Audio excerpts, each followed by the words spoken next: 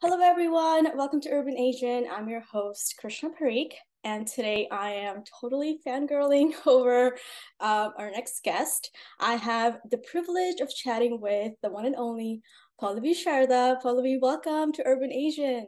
Thank you so much. How are you? I'm good. I'm so good. I'm so glad to be speaking to you. Yeah, I can you talk about wedding season and how it's been received globally? Oh my God, it's been so overwhelming and so beautiful to see the response to this film. It was made with so much love, and I think that's what people are feeling. They're feeling the love. And Mm-hmm. I've read every email, every DM, every message that's come my way. And honestly, it's taken up the last month of my life just to respond and to soak in the work that we've done, having had such a profound effect on so many people. Mm-hmm. I've watched the movie, I think, twice now, and I totally relate to the characters, to the story, and everything that's going on. So tell me about like when the script came to you, what attracted you to the script? Oh gosh, it was just, it was great to see a nuanced woman, Indian woman written this way. There are lots of scripts that come to me that carry the tropes of a romantic comedy, but none which resonated in this manner because Asha, she's just complex. And I really loved the different elements. You have her family relationship, her commitment to her work, her desire to remain true to herself throughout. And I think the core values that she espoused were very relatable to me, and I think relatable to a lot of South Asian women globally. And Mm-hmm. just break away the archetype and replace that with particularities, I think was so important. And Shivani did that so well in the script. Yeah, talking about Shivani, can you tell me about how your experience was working with like a female, cast of like just amazing women filmmakers? Oh gosh, it was just, it felt like family. And Shivani and I only met for the first time a month ago at the premiere of the film. And it was like, Oh, wow. I know you. Um, and she obviously wrote, initially, I think from her time and her generation of what it was like growing up in Jersey with an arranged marriage trope. And then we did some work to kind of make it a little bit more today. And I just loved how open she was to all the collaborations and, all the input that I had on the script as well, because I really did like, get in there and make sure that every word I was saying was a word that I believed in as an actress and for the character. And I think just that open collaborative spirit was something that I was so fortunate to have. Yeah, and I think it's really important to have that collaboration with the team that you're working with in a project like this too. Um, can you tell me about your personal experience of having faced something like Asha did, or like having those prying aunties and uncles, asking about what you're doing when you're getting married and blah blah blah. For me, I'm an actress, right? So my thing is not about marriage. It's like when you're getting a real job. Um, That's what I faced. I've never really had any pressure around that. I mean, ironically, when we wrapped up shooting, we're shooting in Toronto. I had like one family friend in Toronto that you do the call to say, "Hi, uncle, I'm in town. I'm not gonna be able to see you, but I'm in the same time zone, so I guess I'll call you." And he was like, "So, when are you getting married?" And I was like, I literally just did a movie about this and I'm super triggered right now. So don't even dare go there. And I think my mum called me the other day. Sorry to kill me for saying this, but she was like, so and so auntie called me to say that your chemistry with your co-actor was so good. What about him? And I'm like, I was gonna call Serge to be like, hey, can we fake date to like pretend to the aunties that I'm finally getting married? Right, like make that happen in real life, Like not just the movie. metafy this whole thing. But no, honestly, I have very open parents who have let me be extremely free. There's no way that I would be sitting here having this conversation with you at this stage in my career if that wasn't the case. And I will say that I think being an actress means that your dating life is often not very robust because you spend most time on set. or, you know, just traveling around. And so I would welcome some serious help at this point, let's be honest. Yeah, right. Like let those aunties come in. Like, I can was you like, help "Yeah, me? come through, auntie. Go find me a prince." Oh my God, that's hilarious.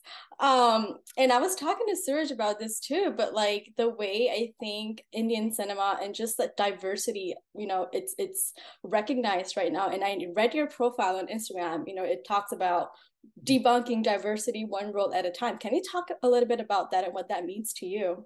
Yeah, absolutely. I mean, I think diversity for me is a buzzword which hopefully will be done away with soon, because I think the way it's operated, I think maybe the last 4 years, it's become something that the industry talks about, or all industries are talking about, and rightfully so, because we didn't have language before to actually encapsulate what is this concept of being open-hearted towards everyone, despite where they may come from, how they may look. And I think it was really positive when I read that that was a big part of the conversation. And it's what precipitated my move from India to actually working in the West. I was like, oh, you guys are not going to be offended by a brown woman that looks like me on screen in like a major role. Great. That's amazing progress. Like, I will take that. Mm-hmm. However, I do think that then what has happened to a large degree is that terminology can be used to other us just as much. You know, you're the diverse actor, you've been, or to tokenize.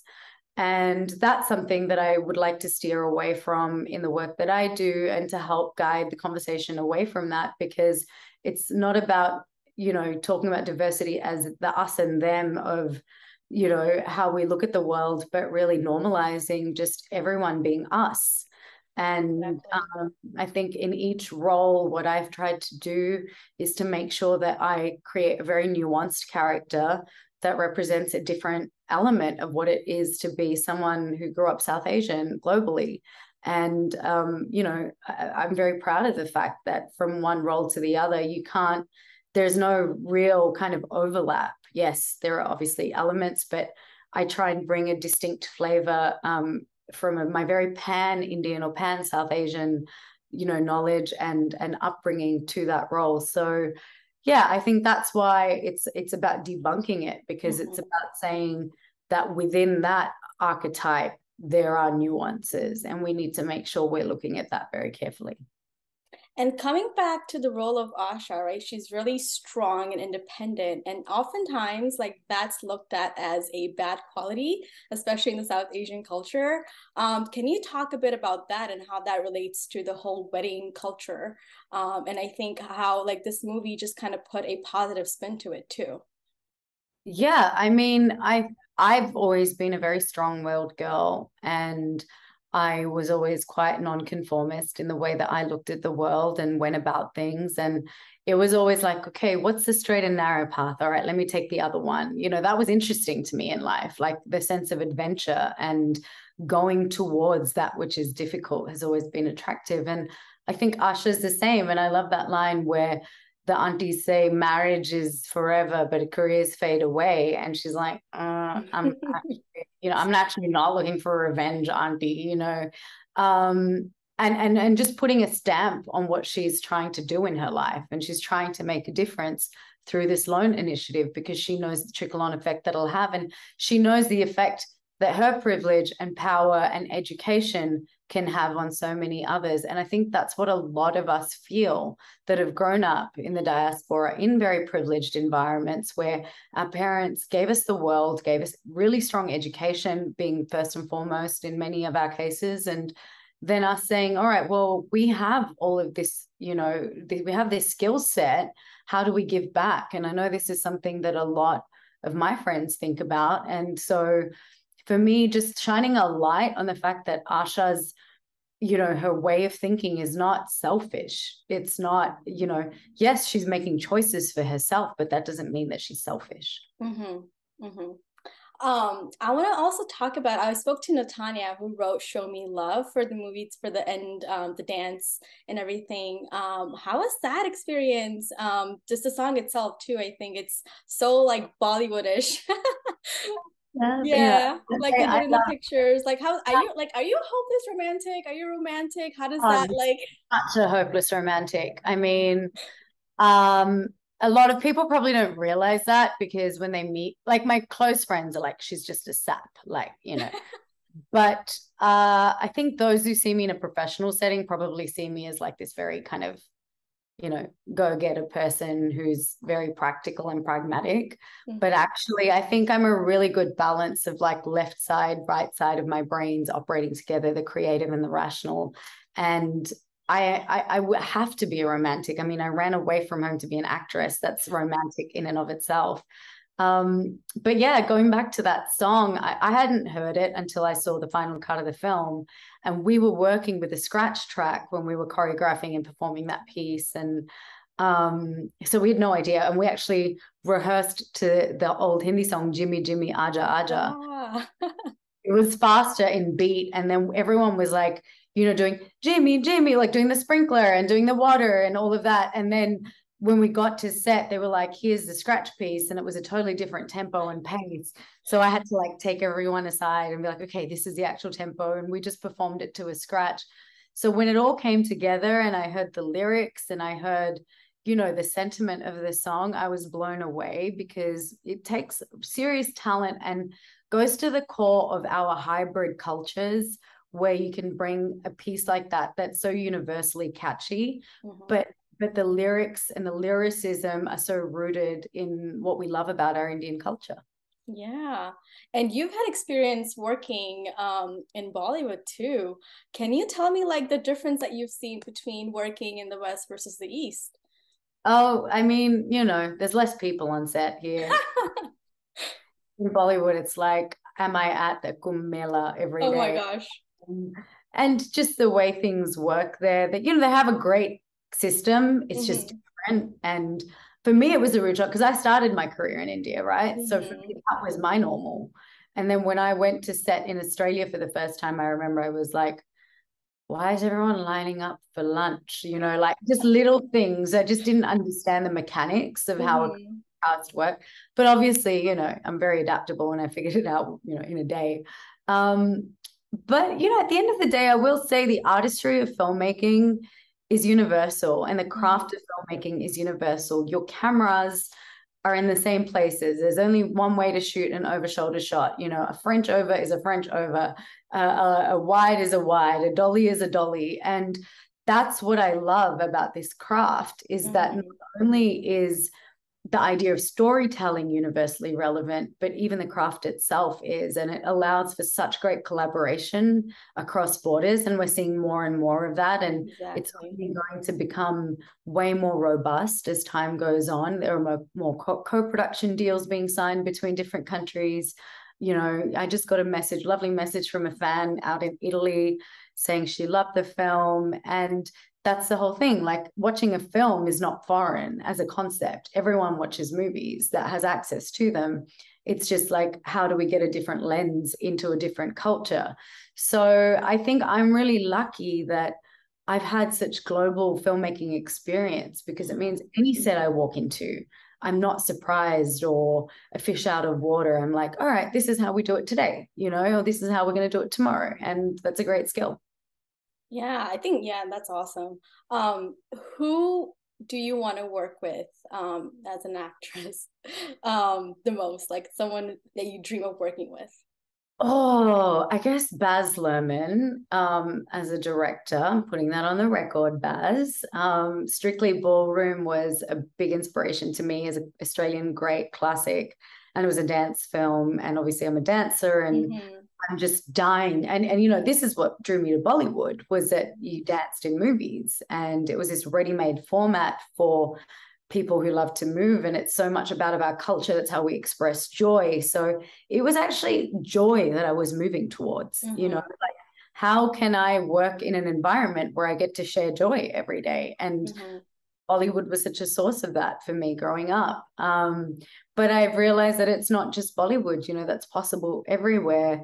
But that's one. I have multiple pipe dreams. And I just, I want to create stories, and I want to work with great comedians. I want to work with Taika. I want to work with, like just globally. I want to work with Mhm. her again, I'd love to work with her on a film, because I think she just so beautifully encapsulates that experience in her craft when it comes to storytelling through film is like no other. And films like Baji on the Beach and Bend It Like Beckham were iconic and pioneering movies. And if I can learn from my people that have paved the way, Mhm. I'd be very grateful. Yeah, and I saw that recently. Mindy Kaling also tweeted about the movie itself. How did that feel? I mean, like all of a sudden my Instagram was blowing up, but not, with fan engagement or audience engagement, but with our crew, like just DMing every each other. On. It was in a meeting. I'm like, Did that happen? Wani and Shivani and Rashi and Ari, everyone is just like texting.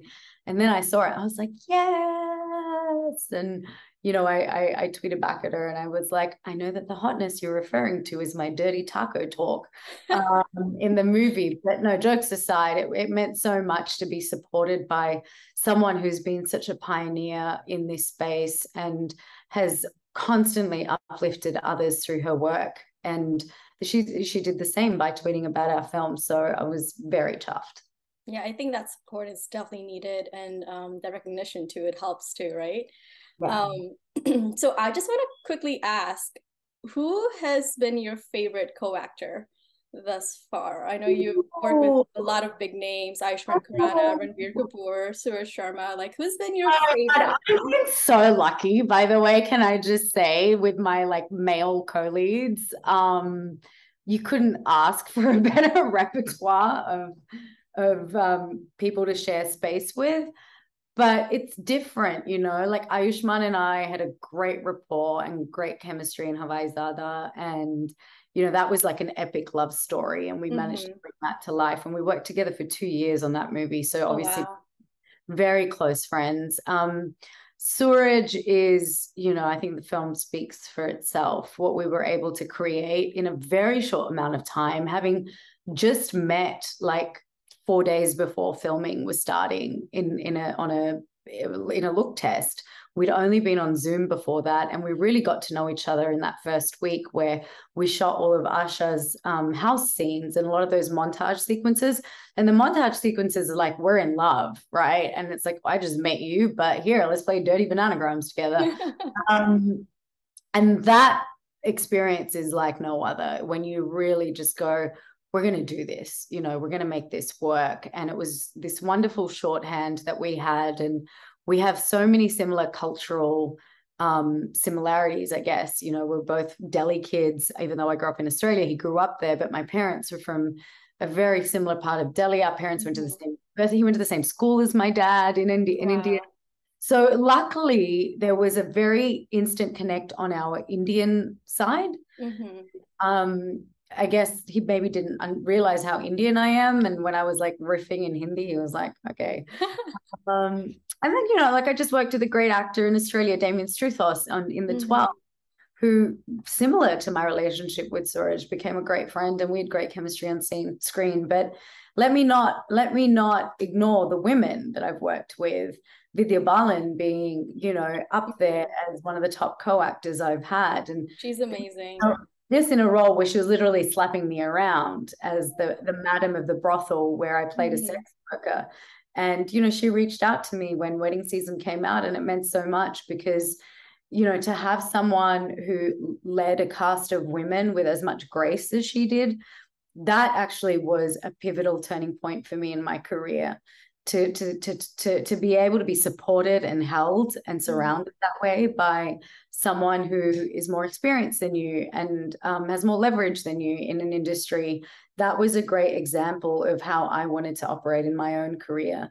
And similarly, I worked with Michelle Monaghan last year on a film, and it's an action film, and we had massive fight sequences together, and we just had each other's backs. And I just think in general, particularly in the last few years, I've been very lucky. I've loved every cast member I've ever worked with. There's not one person that I haven't enjoyed working with. That's awesome.